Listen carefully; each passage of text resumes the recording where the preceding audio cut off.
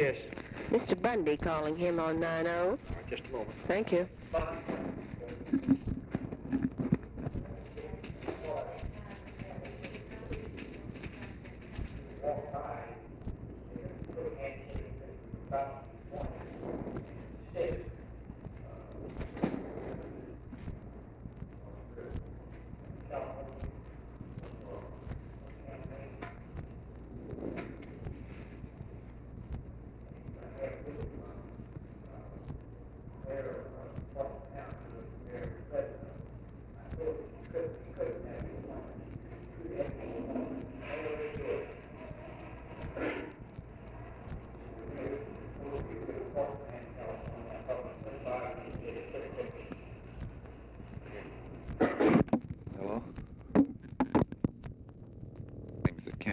Meeting this afternoon. One, in order to get the Canadians fully on board with as much of this message to Hanoi as we can get, we think it very important for someone to speak personally with Pearson, and I've tentatively nominated myself because I don't see anybody else. Would you object to my going up there tomorrow morning to give him the picture where we're going to be briefing his man and saying, giving whatever you would authorize me to say this afternoon? Or would you rather have the department do it or Butterworth do it, or would you want to do it by phone? The difficulty with the phone is it's not entirely secure. What their man is willing to carry in terms of messages to Hanoi may have a great deal to do with how we can get this thing turned off peacefully. And that Mike should know that he was doing it for you and not just for a lot of other people.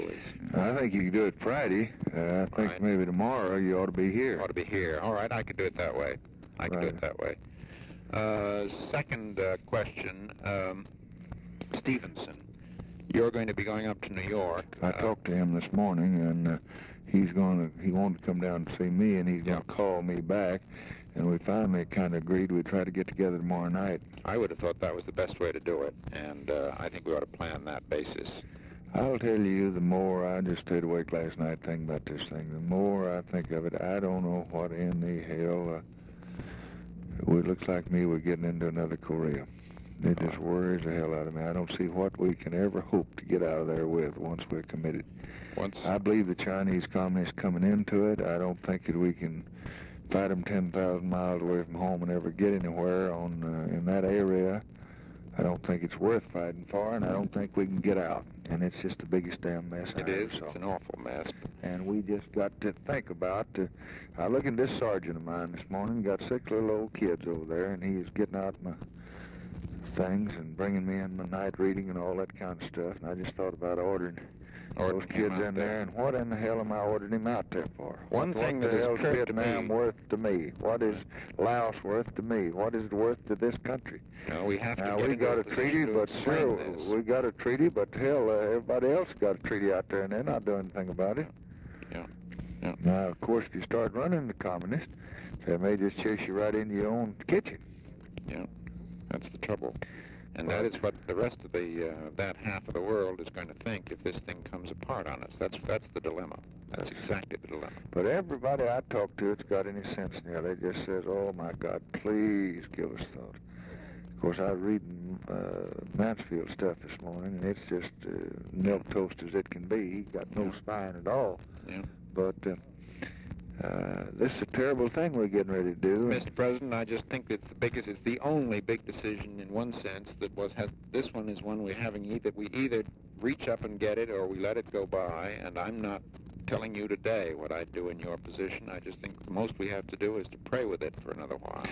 Anybody else that we got that we can advise with that might have any judgment on this question? That might have something, might be fresh, might have some new approach. Would Bradley be any good? Would Clay be any good? No, Bradley'd be no good. I do not think Clay would add. I think you're constantly searching, if I understand you correctly, for some means of stiffening this thing that does not have this escalating aspect to it. And I've been up and down this with Bob McNamara, and I've been up and down it again with Mike FORRESTAL. I think there are some marginal things that we can do. And I think the notion of, also, Mr. President, you can do what I think Kennedy did at least once, which is to make the threat without having made your own internal decision that you'd actually carry it through. Now, I think the risk in that is that we have at least seemed to do it once or twice before. And there's another dilemma in here, which is how the difficulty your own people have in I'm not talking about Dean Rusk or Bob McNamara or me, but people who are at second remove, who just find it very hard to be firm if they're not absolutely clear what your decision is, and yet you must safeguard that decision and keep your... What does Bill think we ought to do? He's in favor of touching things up, but you ought to talk to him about it. I've got an extremely good memorandum from FORRESTAL that I'm just getting ready for you that shows what he thinks about it. And what does he think? He thinks we ought to be ready to move a little bit, and mainly Vietnamese. On the other hand, readiness to do more. He believes really that that's the best way of galvanizing the South, that if they feel that we are prepared to take a little action against the center of this infection, that's the best way of moving. What action do we take, though? Well, I think that we really need to do you some target folder work, Mr. President, that shows precisely what we do and don't mean here. And the main object is to kill as few people as possible, while creating an environment in which the incentive to react is as low as possible. But I can't say to you this is a small matter.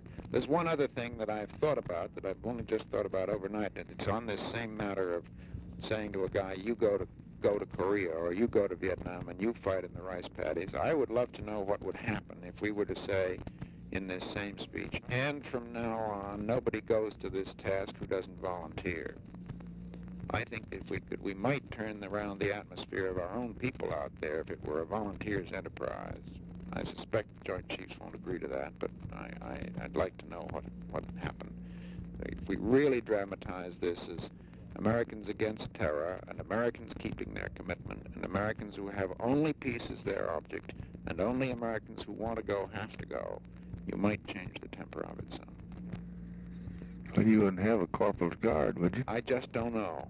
If that's true, then I'm not sure we're the country to do this job. I don't think it's just Morris and Russell and I know Greening. I think it's 90% of the people who don't want any part of this. Did you see the poll this morning? 65% of them don't know anything about it. They And of those that do, the majority think we're mishandling it, but they don't know what to do. That's Gallup. Yeah. And it's damned easy to get in war, but it's going to be awfully hard to ever extricate yourself if you get in.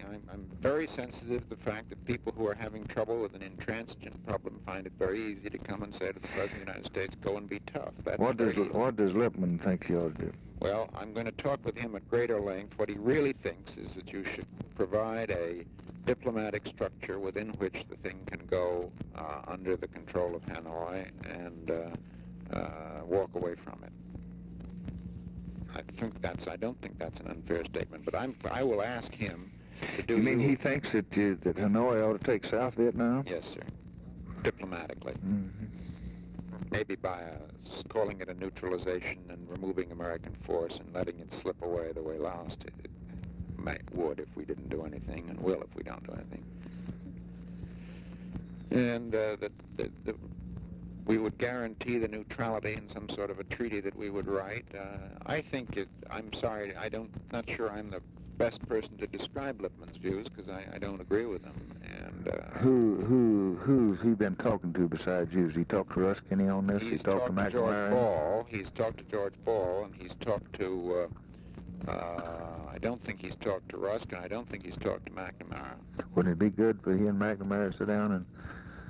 I think it would be very good, but I don't, I think that I had planned to have lunch with Walter on Monday because I couldn't find a workable time before that, but I can do it sooner if you'd like me to. I wish you would. I will.